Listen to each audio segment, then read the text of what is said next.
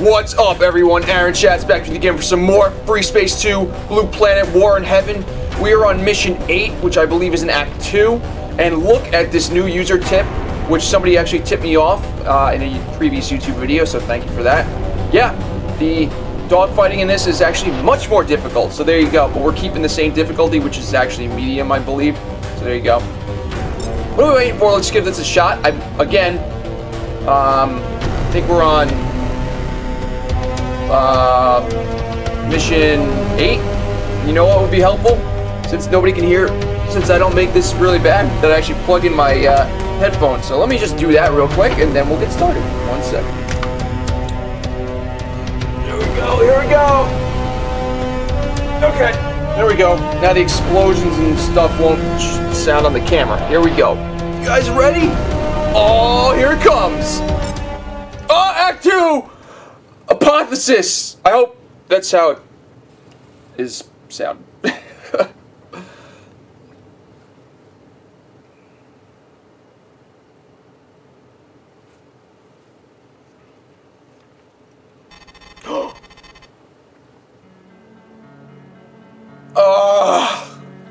I gotta read more crap. Oh god. Okay. There we go. Uh-oh. I don't know what this music is either. Okay, here we go. I need to get away from the ship. With Manuel and Kassim gone, the Navajas disbanded, everyone's spirits down. It feels like a tomb. It wasn't like this before the Blitz. More and more First Fleet is being retained for classified defensive operations. Whole ships have dropped off fleet nets, swallowed up by Admiral Byrne's project. I'm not going to be part of that. Defense is just another word for sitting and waiting for defeat. I have a glowing letter here from Captain Telfer. I'm going to pull some strings. I'm going to pull strings and request to transfer out the First Fleet entirely. Out of the First Fleet entirely. The Jovians and Martians are still trying to hit back. I have an idea where I'd like to serve, and if I pull the right strings, I feel like something inside of me is changing. I don't know what or how. I'm not really sure where I am right now. Okay, here's an addendum. I got the transfer. I'm going to Second Fleet. I'm going to serve with Lorna Simms on the Indus. I like what I saw in her at the Meridian battle in Riza. Her fire, her grit. Keep it in your pants. I was told the Indus was the finest frigate in 2 Fleet. Usually it's called Second Fleet. But I've also heard that the Indus is a death ship, a black hole for rookies, a suicide posting. I shuttle out to Mars site at 2240. I guess I'll find out. Owned! Oh, here we go. For the attention of Sub-Lieutenant Laporte. Welcome to your new home, Sub-Lieutenant Laporte. I'm Captain Sorensen, and I'm proud to call the Indus mine. I'm glad that you made the decision to join up with my ship and crew. I'm also aware that you come with high recommendations from Captain Telfer, so I know that you will serve this ship with distinction and valor. In the wake of Steele's massive raid against Earth, GTVA forces have largely withdrawn to Jupiter sector to resupply and regroup. Raids against Earth sector continue, but for the most part, Second Fleet is under only limited strategic pressure. Fleet Admiral Natreba is in conference with Fleet Admiral Calder of the Jovian Rim Fleet survivors. By all indications, it looks like some major operation is about to commence. I'll leave you under the care of your squadron leader. I believe you two have met? Gross. Simms here. We've been introduced before. Welcome to the Indus. I'm sorry I wasn't on deck to see you in. I read over your jacket. You're clearly a skilled pilot, if still a little green. I need that talent to rebuild this squadron. I want to make it clear that things operate differently here in 2 Fleet. The Martian military has a reputation for rowdiness and vivacious behavior. This reputation is well earned, but it doesn't mean you can be insubordinate without consequence. It's esprit de corps, not poor discipline, that keeps 2 Fleet running. There are only a few veteran pilots left on the Indus, so don't worry if we don't go crazy over the arrival of you and your fellow replacements. We're at the front lines. We've seen a lot of faces come and go. Don't expect a shiny badge or a badass squadron name. We're out here to do our jobs, not to fly air shows. Welcome aboard. Hey, Laporte. I just got word of your transfer to the Indus. You may remember me from the Nauticus incident. I'm de facto squadron leader aboard the Yangtze, since our CAG is a psychological casualty. Lorna Simms and I go way back. Admiral Natreba is about to select forces for a big joint operation against the GTVA. 2 months ago, the Indus was the best frigate in 2 Fleet, and Lorna Simms was a rising star. She got that job because 5 officers before her couldn't handle it. But the last few weeks have really wrecked her. The Indus Air Wing has been running a 400% casualty rate. Simms and Flight Lieutenant Levi are about the only two left from the original squadron. Replacements show up and die almost daily. Word has it that Lorna doesn't give her pilots call signs anymore, just numbers. The crew chief says she's banned the flight deck from painting names on their ships. I think all the new pilots have turned into one long red blur for her. Worse, I think she prefers it that way. And all those rooks can tell. It's killing morale. I want the Indus flying alongside the Yangtze if we do go for a big strike. And I want her pilots eager to follow their captain. But Admiral Natraba will never choose a sick ship for his main task force. Do me a favor. See if you can shake Simms up. I've attached a personality profile that might help you out. I hope you get a chance to review it. Cordially yours, Karen Ingmay. Oh, good. Finally, I get a new ship. Whatever that name is, Interceptor. Ultra high performance interceptor, precision strike craft, massively variable hull geometry, high afterburner velocity with good sustainability, capable of reverse thrust. Ugh. Mounts rapier cannon for anti-fighter attack, precision paveway bombs on external racks or strikes against heavy defended targets at long range. Survivability inside beam flak envelopes is low. Okay. Pilots transitioning to this ship from the Ulan space area are advised to practice simulators with hand-ons. Be advised that the simulator modules have known discrepancy with control layouts in the latest Block 2 Kintower. Oh well. Yo, Laporte, out of the boat, into the hole. Let's go, let's go. I hear you and the other new transfers have been bitching about the lack of training sorties. I get that. I mean, if I didn't know this ship flew a couple dozen sorties a day off a slot deck, overworking a deck crew that gets 4-hour sleep shifts and hasn't had a leave day in almost 9 weeks, I'd be bitching for more flight time too. And I just assume you don't know all that. Anyway, today's your lucky day, Laporte. I'm taking you out for some hands-on time with your Kentroy. Get used to the cockpit, the new avionics, all that. Sound good? Oh. I already had the deck fit out your Kentroy with weapons packages. We'll jump out, putter around, and come back. It'll give you a chance to get a feel for the Interceptor and its weapons.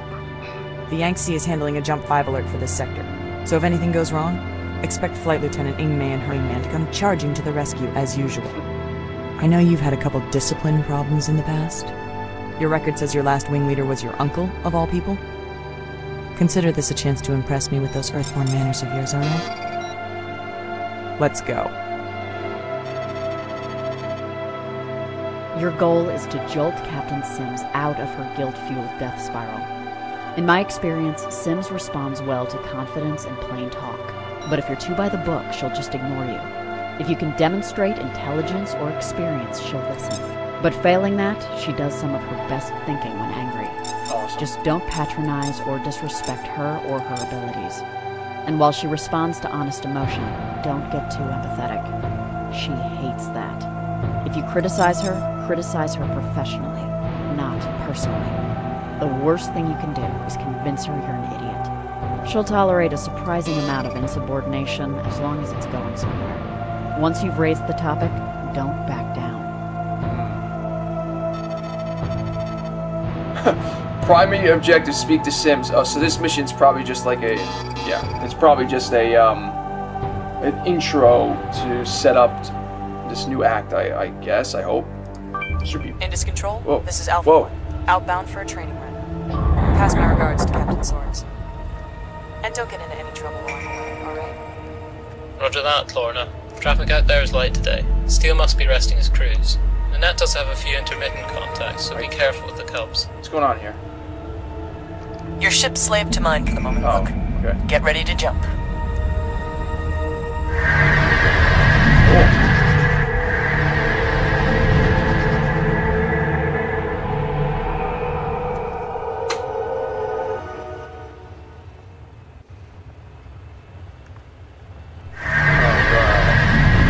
Whoa.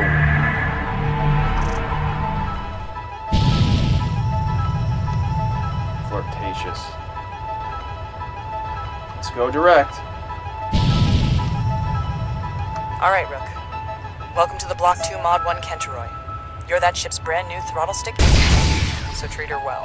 She's a beauty. Stroke the stick and she jumps like a twitchy colt. Jink around. Get a feel for her. Don't forget to kick in the reverse thrust. We use that for saber dancing. You've even got reverse afterburners. Put the throttle in reverse and kick the burners to try them out. I like the ship. Marks a nice symbolic break from First Fleet, don't you think, sir? Your transfer request made it quite specific that you had some problems with First Fleet. Is Second Fleet living up to your expectations, Sub-Lieutenant?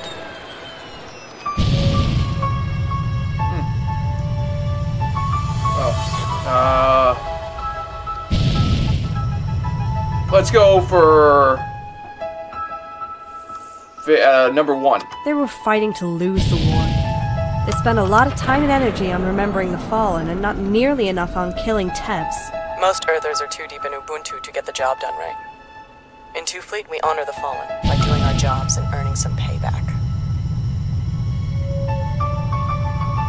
I concur, sir. Number 1. The best way to honor the Fallen is by carrying out our duties with unflagging diligence. And I do mean that earnestly, as trite as it sounds. It's not an easy task with so many gone. No, it's not. I'm sensing some veiled criticism here, Laporte. You're sharper than I expected. You don't have to beat around the bush. Give me your thoughts on my command performance, Laporte. You've clearly got some. There's a problem! Number 1. Sir, I left First Fleet to escape pervasive combat shock. But your attitudes towards these new pilots is giving me déjà vu. Don't be timid about the issue. Give it to me straight. Damn. I remember your war cry from Riza. You're not living up to it. You haven't convinced this squadron that they're gods of war. You've convinced them that they're doomed. Because you act like they're already dead.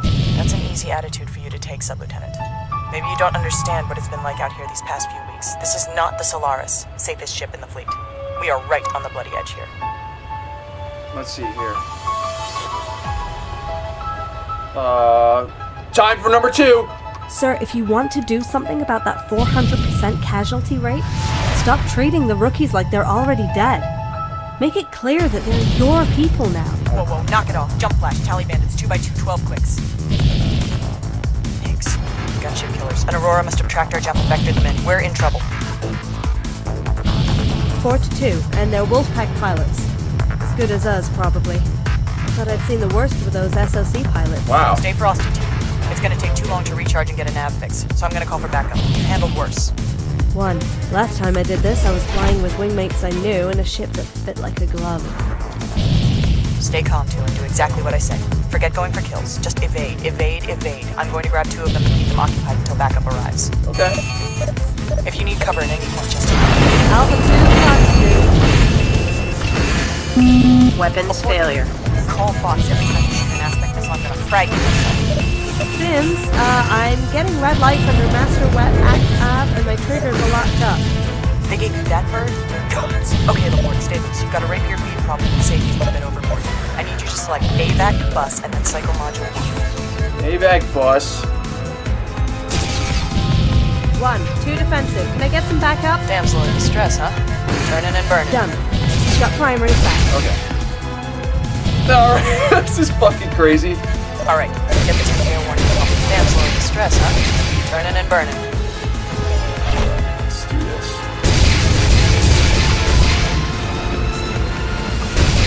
On my way. Oh, damn, it's burning.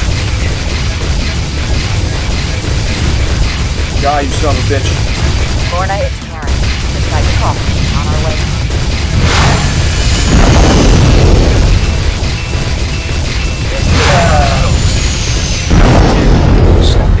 20, jeez, these dudes are strong.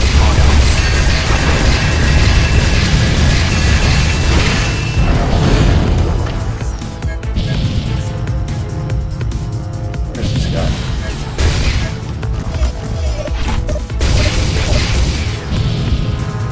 Oh no, you know the son of a bitch.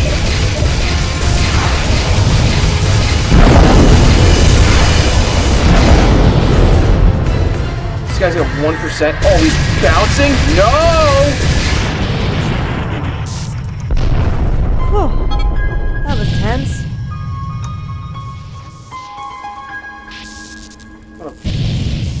Raids like this have been going off all month. Their Auroras slip in, track your jumps, and call in the mix. You were courting danger going out like this, Simms. Check it out, Karen. I kept a rook alive through her first mission. Reminds me of our first time out together. Lorna, I cannot quite tell if you're kidding or not, but I'm sure Laporte here appreciates the effort. That's 2 you owe me, Arthur. 1 here, 1 for the Navajas. I tried to pass your suggestion on, Flight Lieutenant Ingmay. Apparently 2 Fleet isn't as informal as suggested. Your suggestion? Why don't you come to me directly next time you've got a problem with my command style, Flight Lieutenant Ingmay? Instead of throwing sock puppets my way. The Indus needs to solve her own problems if she's going to be picked for this big op. I want you flying with us, Lorna. Besides, the Yangtze's got trouble enough of its own for me to handle. Yeah, well, I'll keep it in mind. Maybe show the newcomers a little love. With luck, this batch will stick around longer than the last. Hey, always happy to play go-between for the second place alpha females. Captain Simms, if this was a first date, you've got a poor choice of venue. This better not turn into some kind of running joke. The Treva cracks down on chain of command romances like a gorilla's hammer, and I'll be nice as it is with the casualty. Romances? You hear that, Garen? Forbidden love is in the air. Great. My job security is in the hands of a First Fleet transfer, a notorious gossip, and the Federation's only spacefaring pig. Laporte, let's get back to the Indus before he builds up any more steam. Take care, you two. Watch the babies.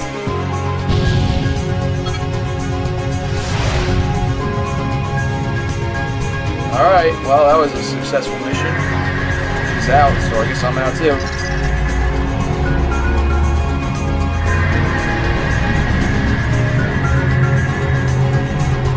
Well, Laporte, get your skinny ass out of that cockpit. I'm debriefing in the locker room.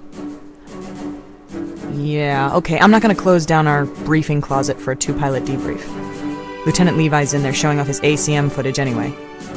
Get that zipper for me? Thanks. Okay, we did good out there. Didn't lose anyone. Burnt some fuel. Rattled some Tev raiders. Good for morale. You can fly. I like that. Need good flyers for our next big op. Look. I appreciate the pointers about my command attitude. You're getting the hang of the Martian style. And what's more, you're probably right. I'm sick of making new friends and then losing them. But these guys need a leader. But keep in mind, rank matters. Even in 2 Fleet. One more outburst like that, whether Karen's behind it or not, and you'll be in the brig for insubordination. Granted, it'll only last about 10 minutes because I'll need you to fill out the roster, but yeah, okay, you get it. You like the Kenteroy? Yeah, thought so. That afterburner. Wow. Beautiful kick. Forgot to use it first. Beta Wing chased off an Aurora shadowing us. He must have traced our jump out and passed it to those Nicks. Steel puts the pressure on every damn inch of the fleet, and we're not even his primary goal. Right. Look. One more thing. I'm pretty flattered by your attentions. But we've got to sort something out. Don't get me wrong. I'll tumble a pilot off another ship as fast as the next woman. But in the same squadron, that's a no-go. So I'm afraid you're getting shot down at least once today, Laporte. No more schoolgirl flirt after missions. Towel. Nice. Okay. Laporte, you keep all that shit straight. I'll get in real tight with the new pilots. We got ourselves a squadron and a ship. Nice doing business. Well, other than forgetting to use reverse thrust and the creepiness of the what's going on, there you go. So that was pretty much an easy mission in the first one. So that was the first start of Act 2, Mission 8. Remember, like, comment, subscribe. Thanks for watching, everybody. We'll see you in the next one.